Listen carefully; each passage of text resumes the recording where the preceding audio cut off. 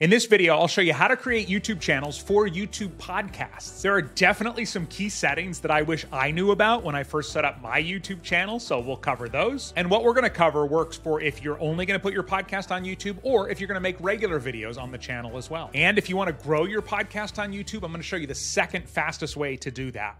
I mean, I will show you the first fastest way as well. That just doesn't apply to all shows. So how about this? Stay till the end to see both ways. By the way, if you already have a channel and you just want to skip to the podcast part, we've included chapters in the description of this video so you can jump right to exactly what you need. My name is Jerry Potter. Yes, it rhymes with the boy wizard. And we're going to start off by going to youtube.com in your browser. Wow, YouTube is naked. I can't remember the last time I saw nothing on the page. So if we look here on the upper right, it says sign in. And this is where you're going to sign in to your Google account, your Gmail account, anything owned by Google if you already have one. If you don't have one, then click down here to create account. Tell them what it's for. I'm going to click for my personal use and follow the steps to create an account. Once you're logged in, we're going to come up here to the circle on the upper right for your account. Right underneath your information, it says view your channel on this view. Well, if you don't have a channel yet, then it's going to say create a channel. So you can click that. Or if the account you're in already has a channel, come down here to switch account, go to view all channels, and then click create a channel from here. Next thing you're going to do is put in your channel name. You can have up to 100 characters, and you don't have to check and see if other people have the same name. I mean, you might want to do that anyway, but you can name it whatever you want. One of the questions I get asked all the time is, should my YouTube channel have the same name as my podcast? If the only thing you're putting on your YouTube channel is your podcast, then yeah, go ahead and name it the exact same thing. But if you're also going to put up other videos, then you may want a different name that matches you if you're a personal brand or your business name or something like that. Finally, remember, you can always come back and change it later. So don't waste time trying to figure it out right now. Get the channel up, get your podcasts on there, and then you can worry about that next week. Then, of course, you have to accept the terms, hit create, and then it'll take you to a page that looks kind of like this. What you want to do is give it about 30 seconds and then refresh the page, and it should take you to your channel. You'll know it's your channel if it says customize channel and manage videos. Now, if you don't see those buttons, then you might be on a different channel if you have more than one. So come back up here to the little circle, go to switch account, and then just make sure that you have selected the channel that you just created. Now let's get these settings right. We're going to go into Customize Channel, and this takes us into YouTube Studio, which is basically where you'll control everything about your YouTube channel. And there's lots that we can do in here, but let's get to the most important stuff. So first I'm going to click Basic Info here at the top. And then here is your channel name. Then you have your handle. So this is your @ username, and it's going to automatically give you one. Now, you may not like Awesome Channel for My Podcast -Z1I.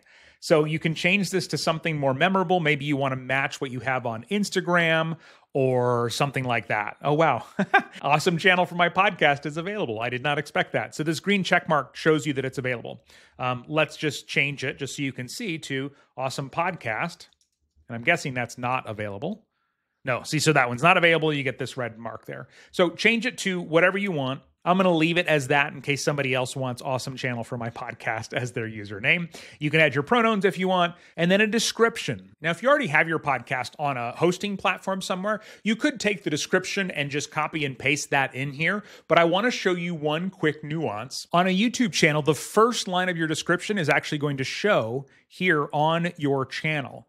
And then if I click more, then it shows the rest of it. So you may want to really think about that first sentence. And if you don't have your description ready, you could just write 2 quick sentences about what your channel or your podcast is going to be about. Next is the really ugly channel URL that people could click to go to your channel. But in fact, the easy way when you promote this is going to be to send people to youtube.com/@ and then your username that's up here, your handle, as YouTube calls it. Next, you can add any external links. So you might want to add a link to your website or to your audio podcast if you have that version of it. And again, those are all going to show up on your About section. And the nice thing is you can put context for what it is as well as the link. And if you're going to put more than one link, just know that the first one is going to show here without anybody having to click more. So that's really important to keep in mind. Finally, down here at the bottom, you can put in contact info, basically an email address in case in the future a brand or a collaborator or somebody wants to reach out to you. Now, I will tell you, you're likely to get some solicitations that you don't want. People have this weird thing they do on YouTube where they say, hey, I checked out your channel and it sucks and I can help you make it better.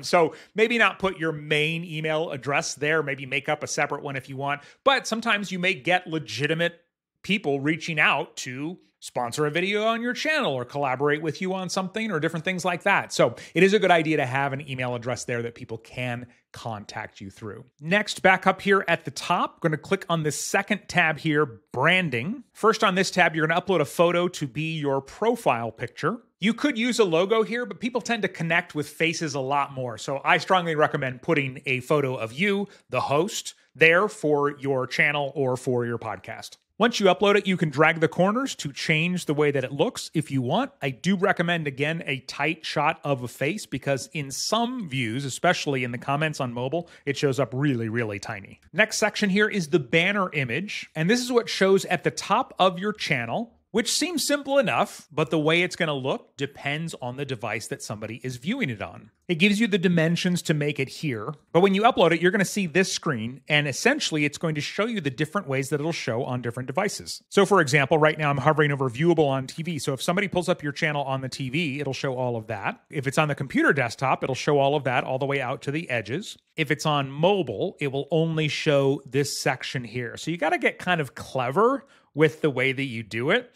You'll notice this one I made says, listen on the go with the audio podcast. And that's because on both mobile and desktop, this banner will point down to this sort of little about section. And then this bottom section, you can add a little video watermark. So this could be your face, this could be your logo, but generally it's used to create a subscribe button that will appear over your videos. So this is just one I made in Canva. You can have it only show at the end of the video. You can have it show the entire video, or usually what I do that I've seen a lot of other people do too is just make it show up after the first 30 seconds. Odds of somebody's wanting to subscribe before you even get into your video, very unlikely. So that's a nice number to have it kick in. But it is a prompt that will get more people to subscribing to your channel. Now back to this first tab, layout. You can ignore this on a brand new channel because you can't really do anything with it until you actually have videos on the channel. But once you do have videos, this is where you can add a channel trailer and customize a lot of different things. Here's mine on the back end, and you can customize with different playlists, other channels you want to feature. And then you'll see on the front end of my channel, it looks like this. So I've got YouTube growth tutorials, podcast software and gear,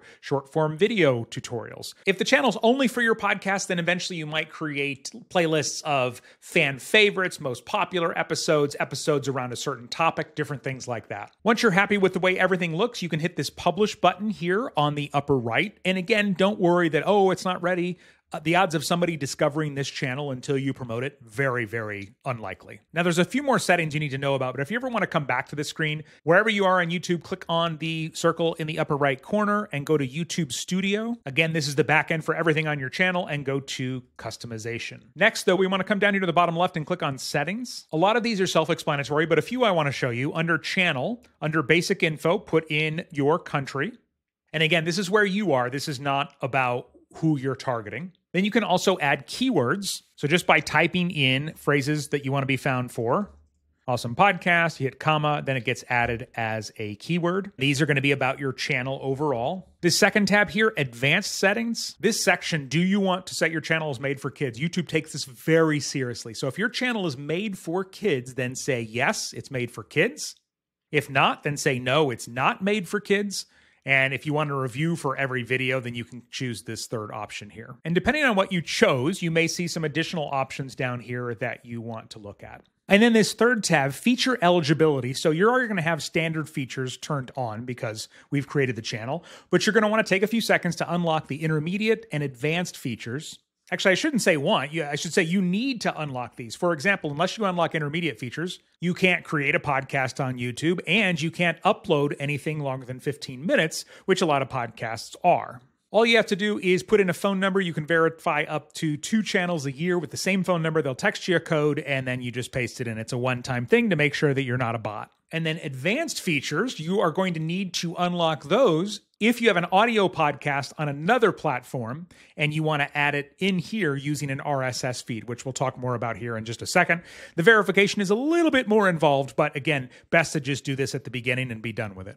Last setting we want to look at is upload defaults. You don't have to do this, but if you have the same thing in your show notes for a lot of different episodes, rather than having to find it in a document and repaste it in or retype it every time, you can just type it in here and it will show up as the default for every video that you upload. Now you can still delete it. It doesn't mean it's automatically on there, but this is a huge, huge time saver. Once we're done, we hit save. Now the channel's set up and you could start uploading videos, but there are a couple of other important steps specifically for podcasts that we're going to walk through right now. You should still be in YouTube Studio at this point, but if you're not, go up to the circle on the upper right and then select YouTube Studio. We're going to go to the upper right corner and click this create button. And in just a moment, I'm going to show you how to create a brand new podcast with this first option. But first, real quick, if you already have an existing audio podcast on an audio hosting platform, first you're going to click submit RSS feed. And then this screen will walk you through the things to know about adding your podcast this way. But the most important thing to know is normally with an audio podcast, you can replace the audio with your host, you can change the titles, descriptions, all of that, and it'll update it across all of the different podcasting apps. However, if you attach it here and send it to YouTube, certain things will get updated, but if you add audio or things like that, they won't. If you update the title, the description, or the publish date in your podcasting software, it will get updated here on YouTube. Now, if you're not to that stage yet, don't worry about that. I just wanted to make that clear to anyone who is adding their existing audio podcast here on YouTube. Now that that's clear, we're going to click the next button on the lower right. And this is where you're going to enter your RSS feed, which you will get from your podcast host.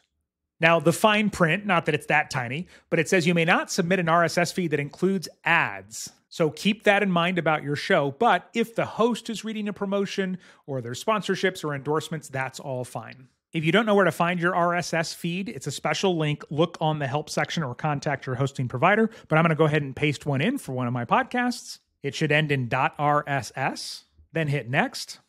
Your RSS feed should have an email address associated with it, and it's going to send an email so that you can verify that you own this feed. So that's to make sure I can't just go take your podcast if I figure out the RSS feed and add it to my channel. So you click send code, it'll go to your email, then you paste it in here, and then click verify at the bottom. Now here's where you want to slow down to make sure that you get this next part right.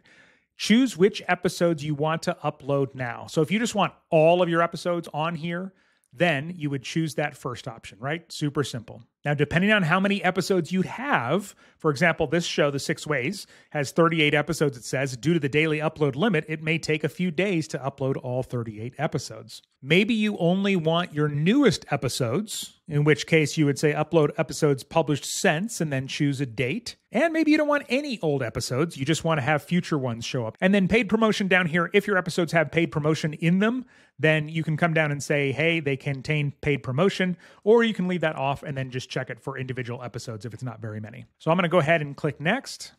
And then on this screen, it's recommending to wait till all of your episodes have been transferred before you actually publish it. It says once all episodes are uploaded, you'll see the publish button under the podcast tab on the content page. So then we hit save. It'll say some of that same information again, and then you can just hit done. If I quickly go to this content tab here in YouTube Studio, you can see it's now importing the RSS feed. So it says processing. Down here is my actual podcast, but this is the new one that we just brought in. It's set to private, but once they're all there, then you can switch it to publish and they will be publicly available. Now, if you don't have an existing podcast, now we're going to walk through how to create a brand new podcast from scratch on YouTube. Starting again here in YouTube Studio, we're going to go to that create button in the upper right again and choose new podcast. And this time we're going to click create a new podcast. So I click on that and it's going to open the window with everything that you need. Now you're going to need 3 main things. And if you already have an audio podcast elsewhere, then you can probably just copy them straight from there. But if you don't have them, then you'll need to get these together. And the first one is the title. This is the title of your podcast. Now it may be the same as the title of your channel, but if you put a broader name in as the name of your channel, maybe for your business or your personal brand, then here, this would be the actual name of your podcast. You're going to want that to match exactly what you have on the other audio hosting platforms to avoid any confusion. Next will be the description of your podcast. Again, if your whole channel is about your podcast and you already wrote a description in the main channel description, you could put the same thing in here. And then this next section is the thumbnail. And occasionally audio podcasters coming to YouTube get confused here, but the thumbnail in this case is the exact same thing as your cover art for your audio podcast. And again, you want them to match to avoid any kind of confusion. And this, just like everything on here, can be changed later. Below the thumbnail or cover art is going to be visibility. If you want this to be public for everyone to see it, then you put it on public. Unlisted means somebody could find it if you gave them the direct link. And then private means you'd actually have to share it with them via their email address. So maybe you want to have it on private if it's not ready to go now, but otherwise go ahead and have it on public. And then default video order. So there's a ton of options options in here, but it's really only the first two that the majority of podcasters ever use, okay? And the only question you have to ask yourself is, what order do I want people to watch or listen to my episodes in? If it is a traditional podcast, you put out a new episode every week and people can consume them in whatever order they want, then you want to do date published newest. That means the newest episode will always be at the top of the feed. But if it's a serialized storytelling, somebody should go in and listen to episodes 1 through 10 in that order, then you would choose date published oldest.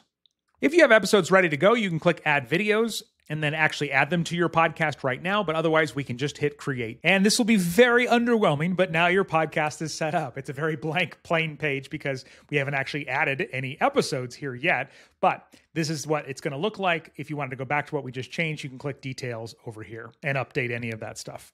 And the final step, here's what you're going to need to know. You can click this upload button here in YouTube Studio or the create button again, upload videos. So again, doesn't matter if it is a video, a regular video, or a podcast, you're always going to do that upload video button. Choose the video file that you want to upload. And everything in the upload interface is the same as a regular YouTube video with the exception of right here under playlists. I'm going to click this drop down. And then whatever you named your podcast is going to show up here as a playlist, and it'll say podcast here on the right. So you click that, and that is how new episodes get added to your podcast feed. Just for comparison, let me jump over to my complete channel. So here under playlists on this channel, I click the down arrow, and you can see I have the 6 Ways podcast. That's that playlist, but then I also have these other playlists. So anything that's a podcast will be designated with that little podcast tag there, and you just always want to make sure that you add it to your podcast so it shows up in the podcast feed. As promised, the second fastest way to grow your podcast on YouTube, well, let me tell you the first. The first fastest way is to create YouTube episodes with titles that people are searching for, because YouTube is ultimately a search engine. So if your video solves the problem or answers the question that somebody is searching for in a good way, then it's going to get picked up by the YouTube algorithm over time and could really grow quickly. However, that doesn't apply to all shows. Not everybody titles their episodes as answers to questions or queries on YouTube. So the second fastest way to grow is to take clips of your YouTube and release them as YouTube Shorts. YouTube Shorts, by default, get shown to people who are not subscribed to you yet, who do not know who you are yet. So it's a really fast way to reach new people. I've got a tutorial on how to do that on the screen right now, so you can watch that next. And if your podcast is for your business, you may want to grab our free checklist, 10 things you need for a profitable podcast. You can find the link to that in the description of this video. Thank you so much for watching, and we'll see you in the next video.